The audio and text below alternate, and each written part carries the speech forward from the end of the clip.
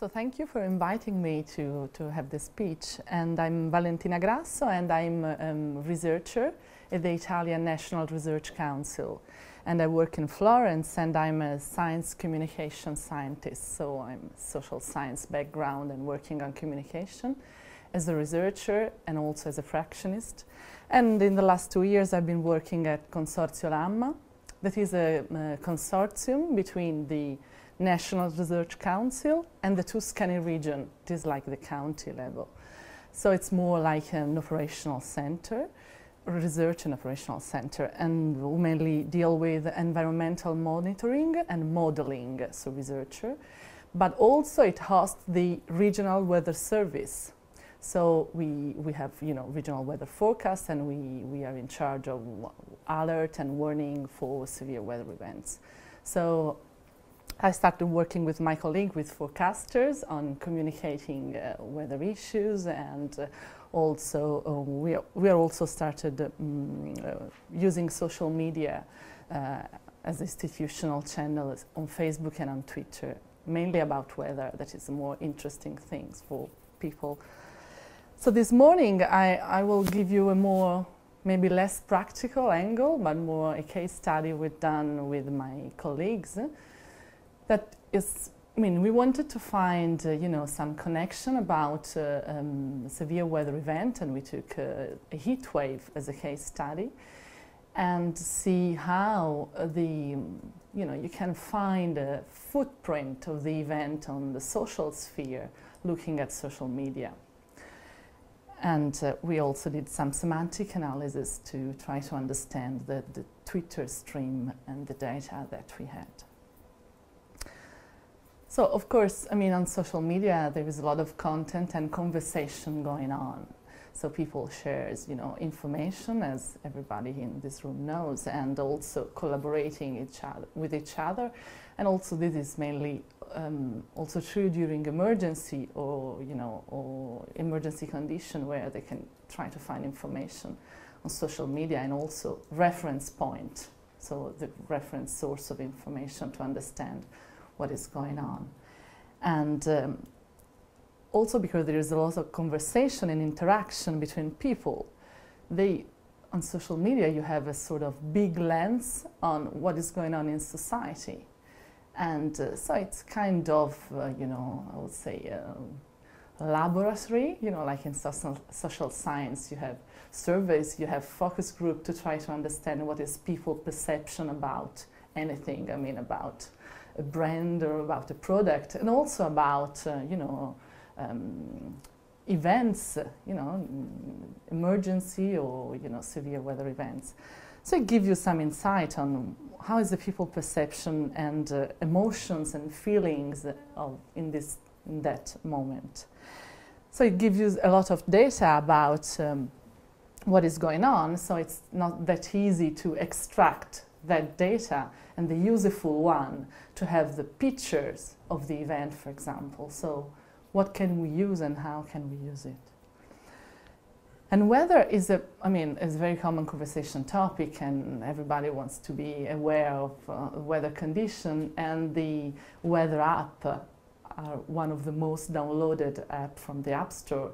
In the 2012, the Weather Channel app was the 5th most downloaded app, of all the app stores. So it's something that people want to be informed on. And it's also a conversation topic. People, exchange opinion about weather, if the forecasts are right or wrong. And also, there is also some, a social network emerging on weather exchange. For example, this Metweet that I'm mentioning is a service where people can tag the weather in their place, and they do directly on a map. So you can say, here is a sunny, or it's cold, or it's raining, and you can share this information on the Metweet application and website, and also you can share it on your Twitter profile or your Facebook page. So it's actually it covers, it's worldwide. It's 2 Italian guys who made it, and it's free, of course. And also, for example, during risky conditions, so you can allow the application to give you notification. So actually, if you know that maybe in the surroundings, there is a storm that is approaching. Also, it also can help, in the on-site monitoring of the event, for example. But weather, so it's just a conversation topic, is also a special case of emergency, could be in terms of severe weather. And weather-related emergency has some kind of, characteristic respect to other kind of emergency.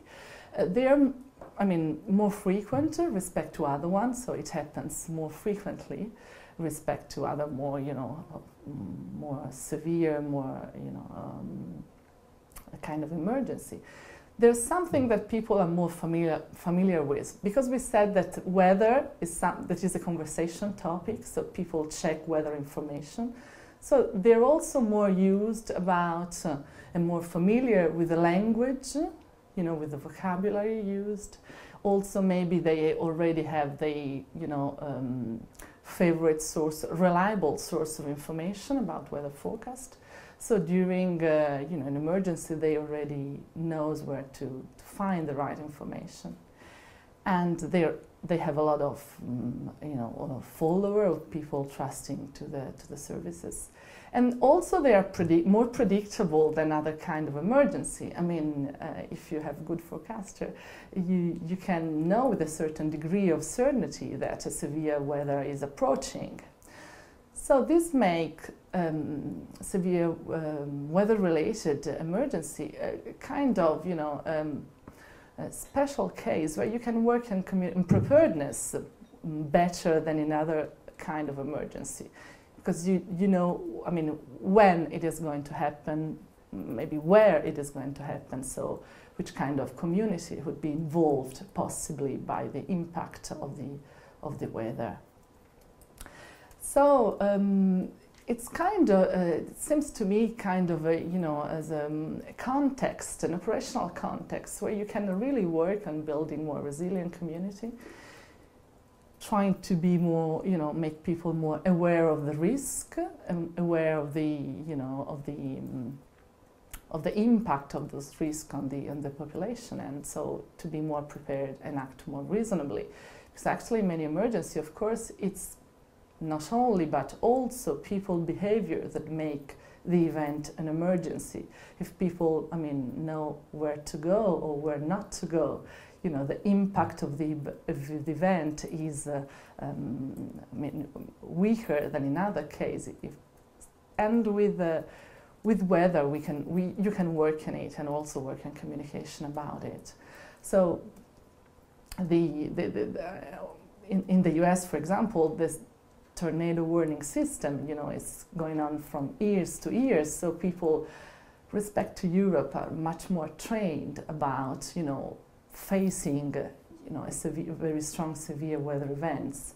And but in Europe, in the last 15 years, maybe with the changing climate, the occurrence of severe weather events is increasing actually.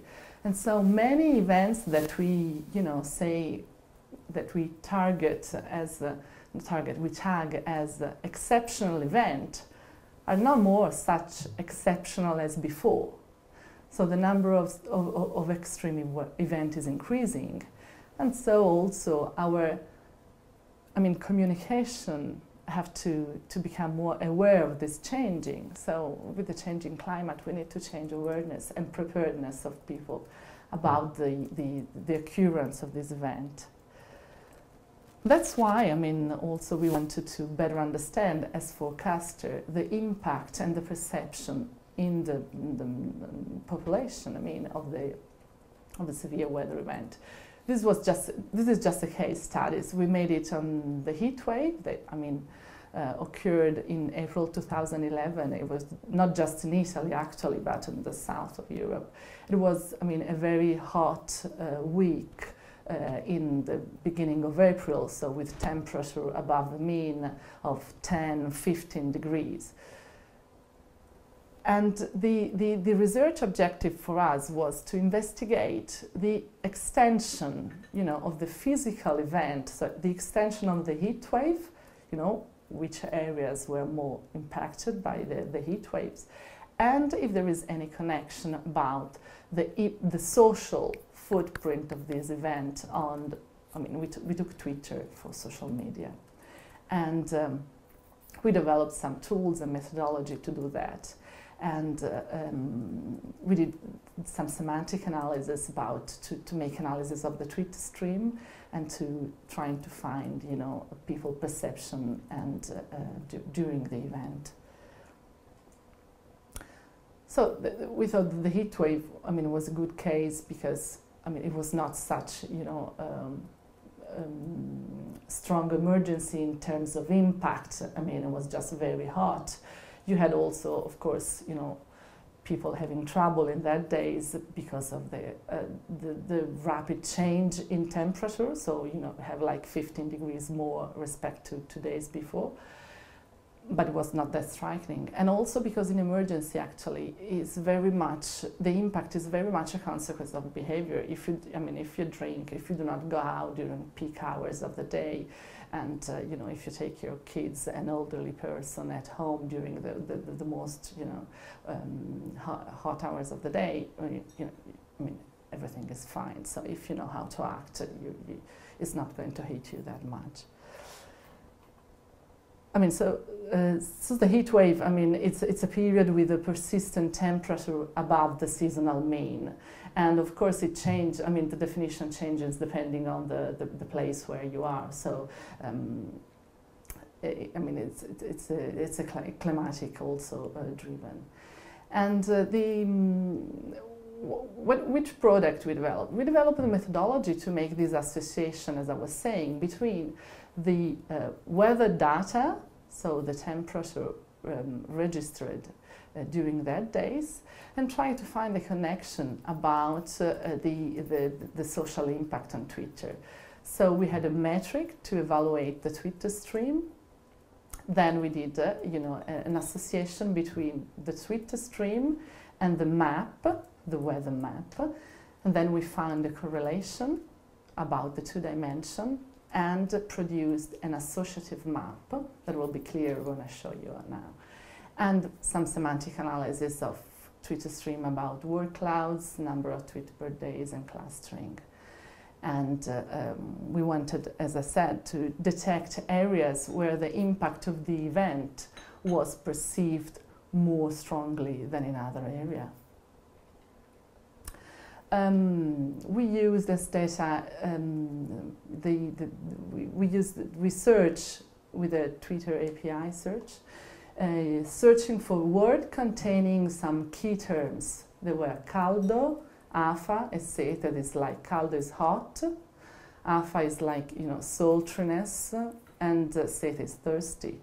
So we searched for Twitter in Italian language, you know, during from the 7th to the 13th of April. So Twitter containing that keywords, and we collected more than 6,000 Twitter for that days. Then on the weather side, we used the urban daily maximum temperature and the gridded map of the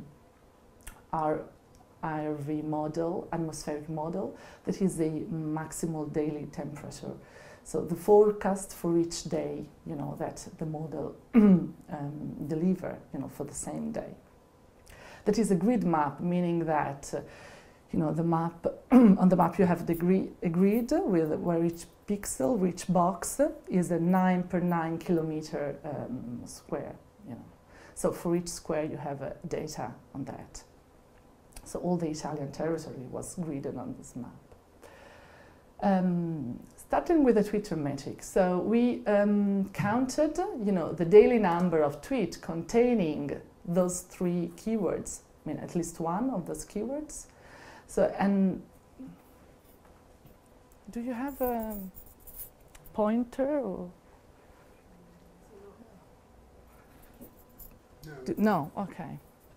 So I'll do that. So as you can see on the first graph on the left, you will see the distribution of the daily number of Twitter containing the keywords, and just these dimensions of, okay, thank you very much. Okay, so you can see the red columns identify actually perfectly the 3 days of the heat wave, meaning that the volume of Twitter shared about that event actually fits with the temperature trends. And on this other graph, in fact, you have the Twitter, and the red line, the lowest one, we can see has a similar trend, is the national mean temperature during that days. So there is a similar trend in both, while the highest one, this one, is the highest temperature, the mean temperature in the north of Italy. In fact, the north was a more heated part of the country by the heat wave. So it's very much, as you can see, it's very much a connection between just these two dimensions, so the number of Twitter shared and the temperature, the real temperature, trend of the temperature.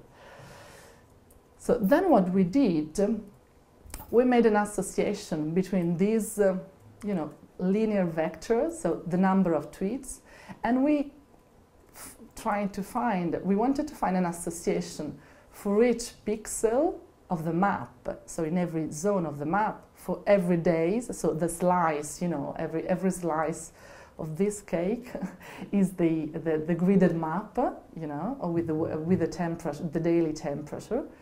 So we made an association, a linear association, where this connection between these two dimensions, the volume of Twitter and the temperature during that days and that pixel, so where there was a weak or strong association.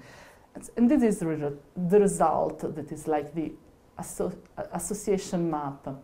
We did not consider it that with Twitter there is a problem about geotagging. You actually don't know where the Twitter comes from. So only a small number of Twitter have, like geotagging is less than 5%. So we did not use, like Twitter geotagging. We used the volumes in number of tweets and then the weather map, who of course is a geographic output, to find the connection, to make a geography footprint of the Twitter stream. So the impacted areas, actually the red and the colored areas, was the area where actually the association between Twitter and the heat wave was more significant, and actually were the places where the temperature was highest in all the country.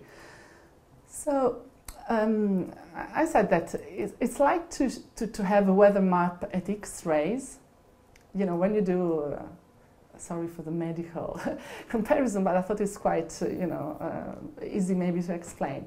We use the social media stream as a contrast medium, to highlight from the weather map the areas where the impact was more strong. The impact in terms of people perception. It's like when journalists making, media making, reporting about the event, they, go to talk to people, hi, how do you felt, and how was it? But then you have a small number of people answering. And then, of course, when you make an interview to someone, you have a sort of, non-neutral answer because you are asking. While this way is like extracting from the social conversation of the event, what they are talking about, what they think that the impact was. So it's like, taking this information, how it is, not asking, then using it to highlight on the weather data the more impacted areas. And we actually, it was reasonable to do that, because if you think at the kind of the shape of the weather event and the shape of a conversation, you know, or communication event, they quite share the same kind of wave shape. You know, you have a starting of the event. Also in weather, it is that way. You know, the event is approaching, so you have the first signal of the event coming, and also in conversation, of course. So you have a peak where you have the maximum impact of the event, and then, you know, the event decline. And also the communication follow this trend. You know, you have people start talking about then it grows, it reaches a peak, and then it declines. And if you think this is possible with this kind, I was saying, of emergency, if you have, I don't know, if you have an accident, a nuclear accident or whatever, you do not have like a preparation and then a peak and then a decline. You know, it's like a sudden event. And of course, also in many other emergencies, you do not have this kind of, you know, wave shape. So in weather, you have it. So that's why that's why it fits, because they actually act in the same way. And I mean, if you see on the map, these were the recorded temperature. So where the temperature was, I mean, recorded for every day. And you will see that the 9th of April, as in the Twitter graph, was the day with the, I mean, highest temperature. So we kind of matched.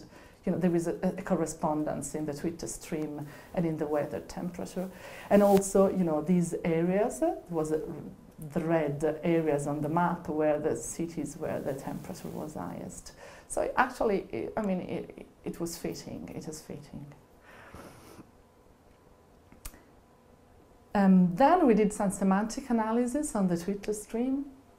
And we use, I mean, it was mainly, I'm not the technical member of the couple, but it was my colleague. We used the RStat as a statistical tool to make this analysis. I mean, that has a package about text mining. So we identified, I mean, the number of Twitter containing that keywords. Of course, during the heat days, as you will see, they are the majority of them. And then we did some visualization with word clouds of the terms with a frequency higher than 30, you know, repeated more than 30 times during that days. And then also the word clouds of the hashtag, and then some work on clustering. So that was the word. Of course, it's in Italian, so it's not that you know, immediate to you. But those were the heat days and during the non-heat days. So, of course, I mean, we have excluded the 3 key terms. Of course, you do not find them. So they're not that different. The difference is that in this one is more rich. So you have, you know, more word used and more vocabulary. You have swear words, you know, people, you know, like not happy about all that, all that hot. And also you have more geographic terms. You have name of places. You have Milan, you have Rome, you have North, you have, while in these other, in the other set of words you don't. And also you have more specific word about, you know, temporal, indicated time, you know, like morning, afternoon, or for example, you have August. People saying, you know, it seems to be in August. You know, you have April. That was the day. So you have a richer vocabulary and also, you know, more words indicating time and space. Oh, this is not so clear, but there was a clustering association. This described how the words are related to each other. So how many words appear together in the same Twitter. So, I mean, the main difference is that this is more poor than this one. So this one, the conversation actually is more rich. They use adjective beside the 3 central keywords. So actually, you can see that this was the conversation topic. So people were, I mean, making tweets about the event, the hot days and the heat wave. While in this area, you know, people were, you know, talking about other stuff and then mentioning, you know, the hot, what is not central. So this is the same more clear. As you will see, you have a lot of, you know, clustering of words occurring together. We also made a frequency ranking of the most used words. The words occurred many times. So, and you have that oggi is today, is, you know, you have an increase, but it's still in the first place. Why troppo, that is too much. You know, during the heat waves, troppo, too much, was the second most used word.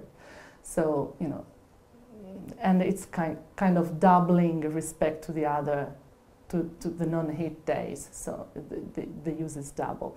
And then you have sun that goes to the third place.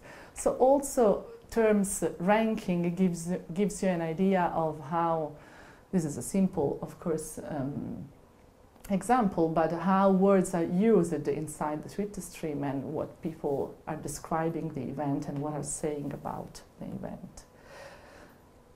This other one is the word clouds of the hashtags used. So which kind of hashtag people use it inside their tweet.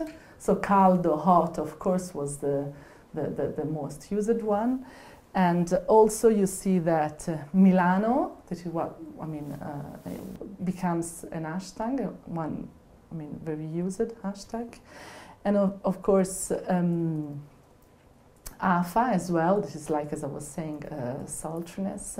While in the non-heat days, you see a lot of, you know, other hashtags, meaning that people were talking about other argument, other topic, and then mentioning, you know, maybe that it was hot or something.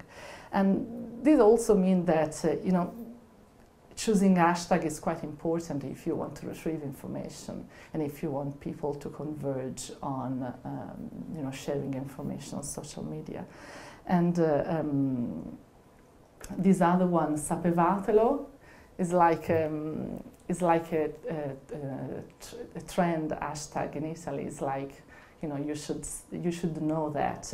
It's something that people use to make information share. And the fact that it was used during that days means that in some way it was recognized by the community as a topic event, a trend event that people want to share information about.